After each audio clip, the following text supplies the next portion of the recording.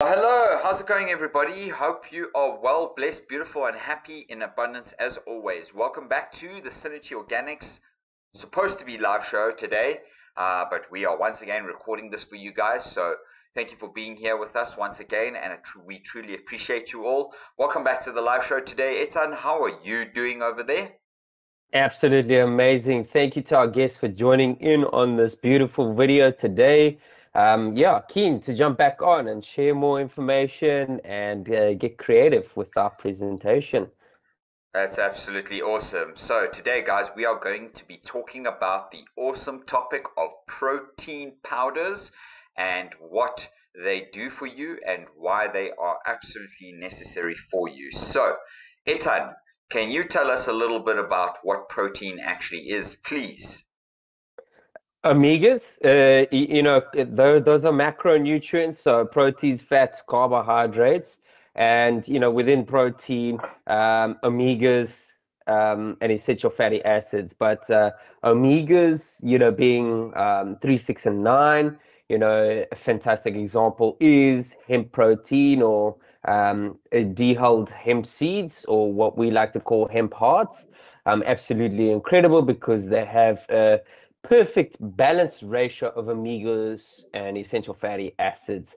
So yeah, you get a variety of different omegas. Those are the micro nutrients that come from proteins that make up the collective what we call protein. That's amazing. Protein is very, very, very powerful, and it does come from multiple sources. You get plant-based sources, you get animal-based sources, and then you get vegetables slash certain fruits, certain vegetables, and quite a lot of vitamins and minerals have the protein compound in it, but it's just depending on how much, and then it depends on the structure of that particular plant or animal that can determine how much protein source actually comes from one of those sources. Now, for the sake of this video, we're going to be talking about what is protein powders, what are protein powders, and how are they made. So, how is protein powder made? Etan, can you perhaps go through discussing how hemp protein powder is made as the first example, because obviously our business is based on hemp. Yes, absolutely love hemp. I just want to be clear that, of course, in the plant kingdom, you do get your proteins within all of the vegetables, superfoods, fruits, but they come in different ratios. So, that's a key element there. But how hemp protein is made is quite beautiful. So what actually happens is they take the whole seed and then they press the oil out of that. They extract the oil. So hemp seed oil is extracted from that. And then the cake is left over. That dried out cake then gets put into a sifting machine and is refined, and made into powder. And it's literally that simple. And you can consume that. You can put that in smoothies. You can bake with it. You can put it as an after sprinkle on your foods. It really, yeah, it's got like a neutral, earthy taste to it. But it's something that you would have to get used to if you are the type of person that's got sweetening whey protein powders and those kinds of things, because of course that tastes delicious, Um, but we understand that there's sugars in there and refined other products. So yeah, that's as simple as it is made. Anything with flax, you could grind that down into a powder, and then you've got flax powder, that has a specific amount of protein in it. So yeah, plants are really easy to make the protein. It's not like animal sources of protein. We of course goes to the abattoir, and then put in packaging and what have you. I like to call that secondary protein because the animal's eating the protein. The animal has the protein fixed in its muscles, and then you go and eat that. So yeah, hope that makes sense. And yeah, eat your plants. That's what it is. Definitely. So, thanks for that example. And, hemp protein and plant proteins are one of the more simple proteins, as you are talking about. Even to the point where whey protein, as the example, and this is not to throw whey protein under the bus in any way whatsoever, but when you're extracting plant-based proteins, there's no chemical processes. It's literally just a squeezing of the juices, and call it the vitamins and minerals out the plants.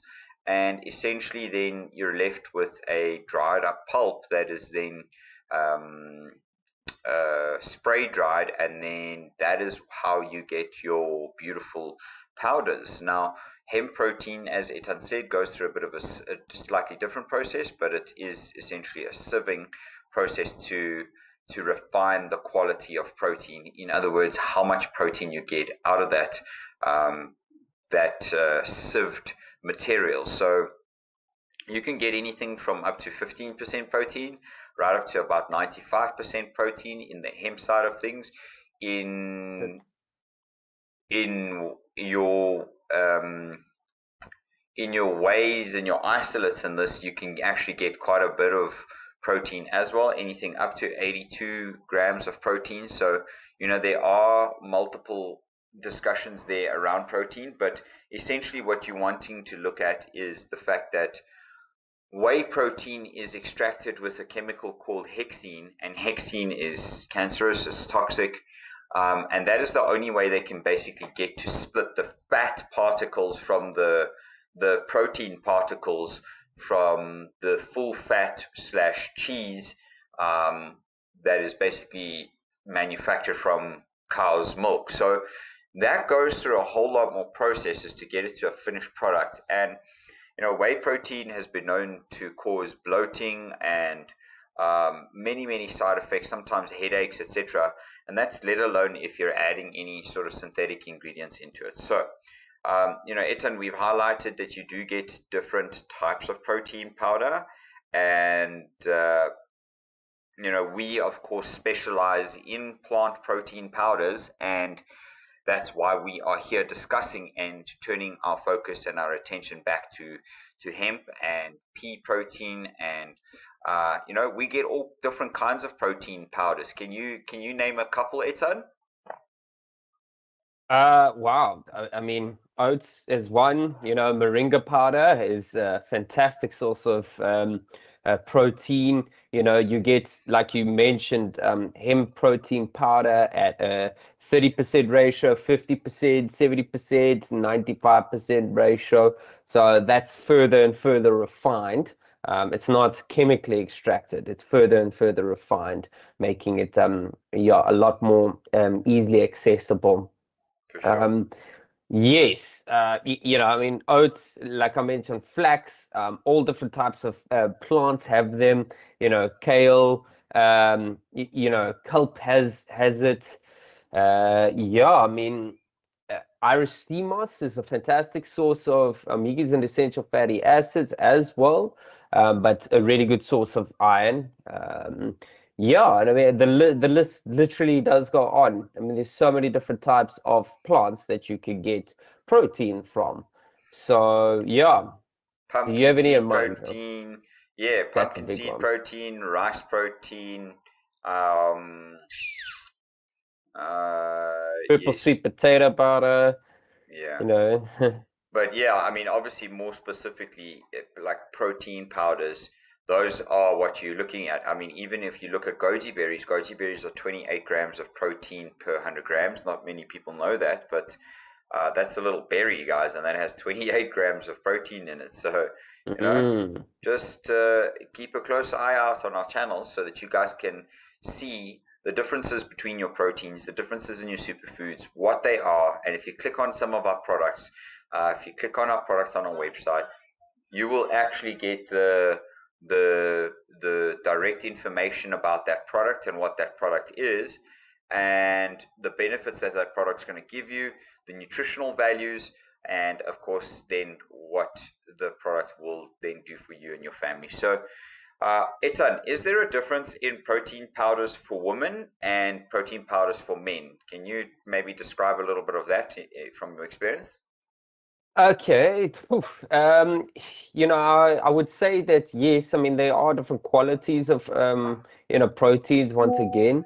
Um, but as mentioned earlier, protein is the macronutrient. The micronutrients are the 20 essential amino acids, lysine, arginine, and all the rest. And yeah, those play a pivotal role in, of course, our hormonal balance and our hormonal development. But for the most part, yeah, I mean, the body does absorb it. Protein's really good at releasing lactic acid from the body. That's why hemp protein, you have a faster recovery time, and actually, it's been proven to give people more endurance. We've had athletes utilize our products, and they said that they're 20 to 25% increase in their time, doing comrades, marathons, and all the rest. Glutamic acid, valine, these are all the amino acids that make up the protein. And again, they come in different ratios in different plants. But we like to call hemp protein powder a complete protein, simply because it has all 20 essential amino acids and it is a fantastic source. But yeah, great question, Kiara. And no, not much difference. Definitely not much difference in my eyes.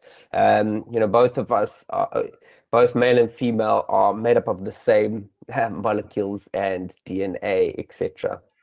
That's a very good statement, Etan. So I'll touch base a little bit on that, just for the community here. But we're looking now at the hemp protein powder 50%. We do have a 70% available, and that would mean 70 grams of protein per 100 grams. The 50% equals 50 grams per 100 grams. And if you come over here to our website and you have a look at our label, etc., and you just see what it is that we share with you, there's a reason why we selected hemp protein to be the base protein across all of our shakes, and that is because of the facts that Etan said. First of all, it's extremely high in protein, okay, one of the highest. Its carbohydrate value doesn't actually come from any sugars in it, because you can see the natural sugars are about 3 grams, but it does come from the fiber. And that carbohydrate in the fibrous part of the plant is there to basically give your gut extreme amounts of fiber, digestive fiber, soluble fiber, and that will mean that you can digest this protein a whole lot easier. And because hemp protein is the closest related to the human globulin, and this DNA globulin is called edestin. Edestin is so 65% of our blood is made up of edestin, and that's why we selected the hemp protein, because not only of the protein and the protein balance, the carb, the sugar, and the fiber balance, but it also has a perfectly balanced ratio of omega-3, 6, and 9 in a 3:1:1 ratio. And with all of this, you're actually getting a very, very well-rounded protein that is a complete protein source. There are very, very few proteins on the market that are complete or available that are complete protein sources. Now, you ask us which protein source is the best. Well, we made specific proteins, like Etan said. We made very specific proteins that that serve different functionality or different purposes. So let's just run through one or two of those very quickly. So they all have hemp protein as the base in it. The Bayo banana shake is like a prebiotic shake. The green tea protein shake is a gut health shake. Our hemp protein is a standard hemp protein. Our intelligent protein is a lean recovery shake. Then we have our delicious, this is one of the favorite, and this is, so, if we were to give a male a protein, I'd say, throw them on the intelligent protein shake. And then a female, we would then probably give them the super berries protein shake, although it's not locked up into this is masculine and this is feminine. It's just a preferred flavor of each gender, really. So like females mostly prefer berries. I'm not, that's quite generalized. So, um, but this super berry shake is an anti-aging shake. So men also want anti-aging. They also want to glow. They also want to look good for their partners and, themselves. So super berries is that option that we created to help you. Now, there's protein in many of our products, like we have just said to you guys, but essentially what we're really looking for is the distinguishment of um, is protein. So Eta, can you tell us, is why is protein powder good for us? And can you tell us a little bit about that, please? Well, like you said, it relates to the globulin. Edistin relates to the globulin in our bloodstream, so it helps filter out all toxic waste from the bloodstream, but also assists in repairing muscle recovery, and that's why we recommend intelligent protein for all of our athletes out there, specifically because we've formulated intelligent protein to be specifically related to muscle recovery. So think of it as an after shake. We don't like to see a pre and post workout shake. But yeah, if it had to be, intelligent protein will be that. So yes, after a workout, our muscles are torn. Even down to the ligaments, they're torn, and it does need to regenerate itself, rebuild itself. And the proteins definitely help build that back together. And yeah, amino acids are that form of micronutrient that goes into the muscle system. So yeah, the muscular system, astrologically relates to the sun, but more specifically Mars, that Mars movement, quick action, orientated energy around it. So yeah, fantastic energy there. That's great. And, so another thing is it good to take protein powder every day? I mean, yes, we are protein beings. Literally, our hair, skin, nails, DNA, um, our blood is all built up of protein. And the thing is that you should be getting a certain amount of protein in every single day. And if you're getting a complete or a perfect protein, then you know that you are going to set yourself up in your body for a very, very good, healthy protein absorption uptake. And how many, like, how do you get your protein in? So if you're plant-based, we'll touch base on this in perhaps another video. But if you're plant-based, there are many ways for you to get your protein in. If you're omnivorous, guys, you're welcome to come over and check our meal plans out here. We have a classic meal plan for omnivorous, plant-based for plant-based, and vegetarian for vegetarians. You have different sources of protein within each of those. It's up to the individual, and it is also up to the individual's blood type on what they should be eating and how they should be eating. But if we really look back to Genesis, I think it's Genesis 1.22, Etan, I can't quite remember the one. But basically in the Bible, Genesis says, you shall be given the seed as the flesh of life. And what they're literally talking about is the seed. The seed is not, it's not animal-based proteins. It's all plants and nutrients from plants. And this is where people should, at least have some fun with us and join us in our community, because we do fun things like Meet This Mondays, smoothie challenges. We do all kinds of really cool things, and you guys should subscribe to our channel if you are enjoying this video so far. So we truly appreciate that, and we appreciate you. Now, Etan, what happens to you when you drink protein? When you drink a protein shake without working out, what happens? Well, that kind of relates to your question of like, okay, can we overload our body on protein? And yes, the research leads to anything in excess gets stored in the body. Okay, so that relates to somebody not really exercising and burning the fat, burning the protein, recycling. the nutrients that are coming into the body. So, when we take too much protein, there's elevated blood lipids, that could lead to heart disease. It could lead to headaches, nausea.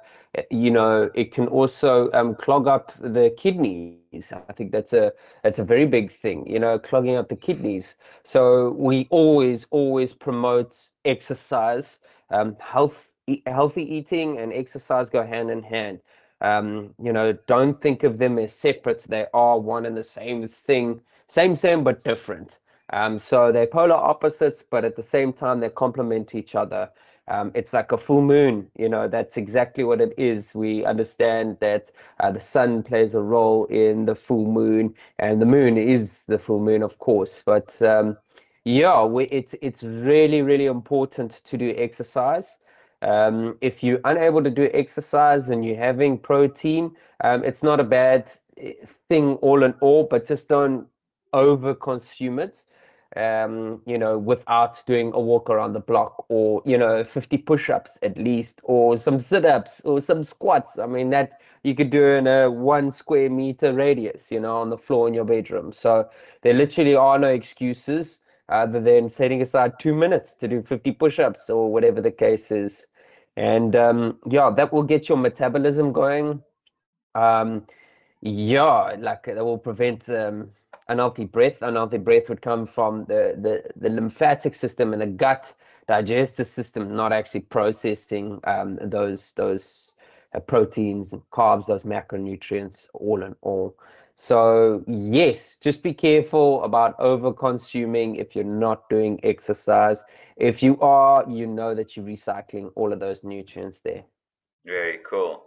I completely agree with you. And yeah, over consumption of protein can cause liver disease, and it can put strain on the livers, and you essentially don't want to be doing that. So you want to be getting in just enough protein for how you function per day. So just what does that average protein content look like for a person that doesn't really exercise? Is about 0.8 to 1 gram of protein per kilogram of body mass.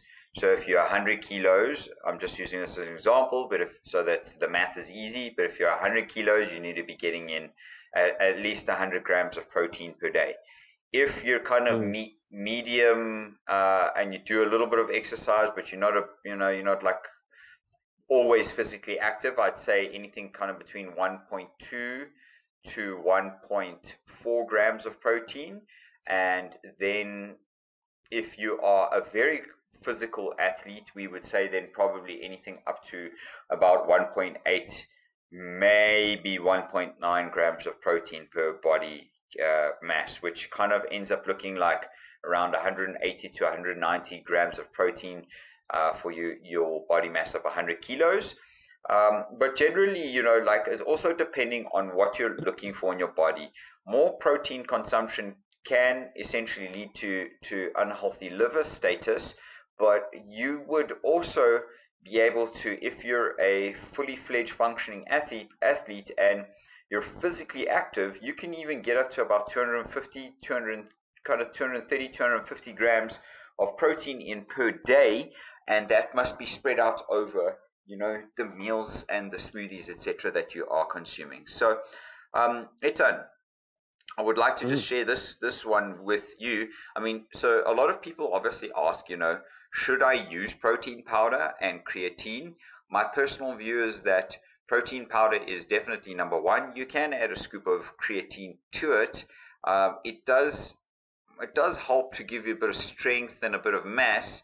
And creatine monohydrate isn't a terrible supplement, but it's not my most favorite and number one supplement. And essentially, you should be able to get natural creatine from certain plant-based protein types, but often people only think that you can get it from your cow's meat. So, do you have something on the creatine protein side of things? Do you think it's good?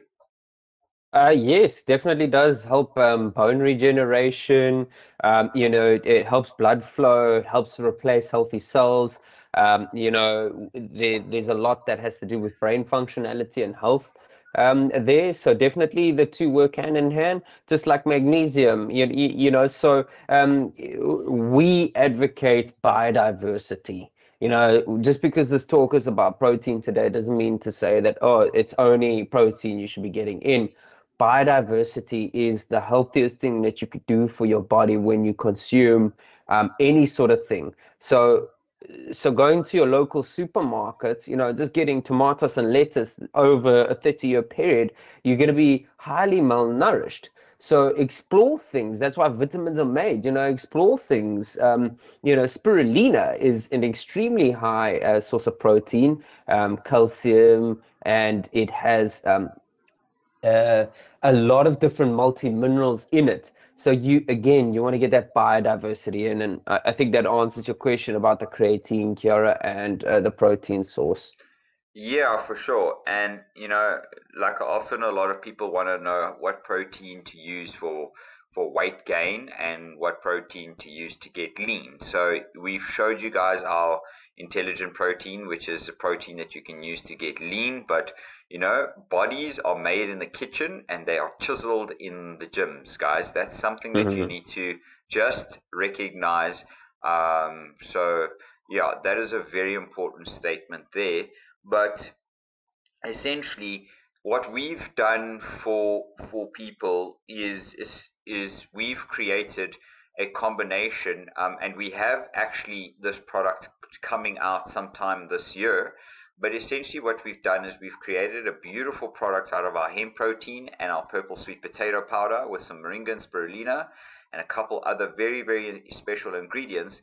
And because of the carbohydrate base in the low GI carbohydrate, diabetic friendly carbohydrate in purple sweet Mm, potato, mm, that will help you to mass gain as well, especially if you are on a plant-based diet and you feel as though you may be not getting enough of your carbohydrates or your proteins. So that is definitely something that we are busy doing at the moment in the background for you guys. So stay tuned, subscribe to our channels, and make sure you guys are keeping closely tuned for what is going on in our social media presence.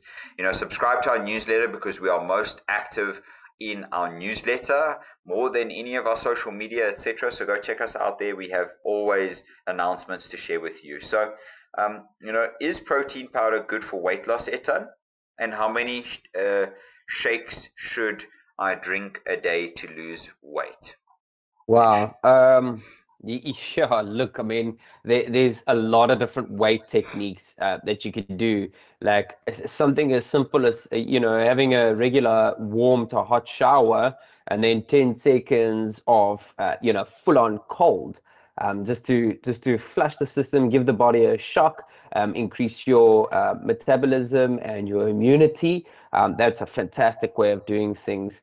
But yeah, I mean, uh, uh, a person like you actually takes up to 3 smoothies a day, whereas me, I take one smoothie a day, and I have one main meal a day. But within that main meal, I attempt to get, moringa powder in there. I definitely am putting my hemp hearts on my meal. I mean, I want to be able to get that as greater quality and nutrient as possible. So I would even put flax seeds in. I put chia seeds in. Just really diversify my essential amino acid source. So yeah, I mean, it does depend on your lifestyle, I would say. It's not like you now got to change things up, but it is important to keep a rhythm going so that the body knows what it is that it's going to be receiving on a daily. And you get these like natural cravings, towards the protein. Yeah, So yeah, definitely love them. that's so true. And so yeah, it just again it draws back down to two simple rules. Are you athletic or are you not athletic? Grade Exactly. yourself from those, uh, grade yourself in those degrees and just be honest with yourself because you don't want to overconsume protein. But if you're an athlete, you need to generally have more protein consumption than not, okay? Because your body's requiring that fuel, that energy, and that those building blocks, those amino acids for building blocks. And if you guys have seen our other videos on our YouTube page. We have previously spoken about protein quite a few times on this channel. Let's go and see if I can share this video with you quickly. There, protein, power, myth or bust. Go listen to that video. We'll leave it pinned in the cards above for you guys. But definitely, protein is a definite must for you guys. So, with that being said, Etan, obviously, I said that you mentioned to the community that I take 3 shakes a day. So you can take up to 3 shakes a day, but does that mean you must be replacing that with your meals, having a meal replacement shake? You can, and this is the point of intermittent fasting, but that is a whole different topic. And with that being said, you actually, within that kind of realm, you need to be getting in enough protein in that 6 to 8 hour window eating period, and you need to be able to consume the right quantity of protein in that period. So yes, to answer your question, a couple, at least 2 shakes to 3 shakes is essentially ideal for an athlete. If you're not an athlete, like 1 shake a day is perfect. So those are the generals about protein powder. And we have brought up, obviously, the side effects of protein powder with you guys throughout this video, and we've highlighted those for you. So, be cautious, read your labels. When you come to Synerchiorganics, our products are clean. We don't add any additives, fillers. We literally are giving you the exact product that we say that we're giving you in here.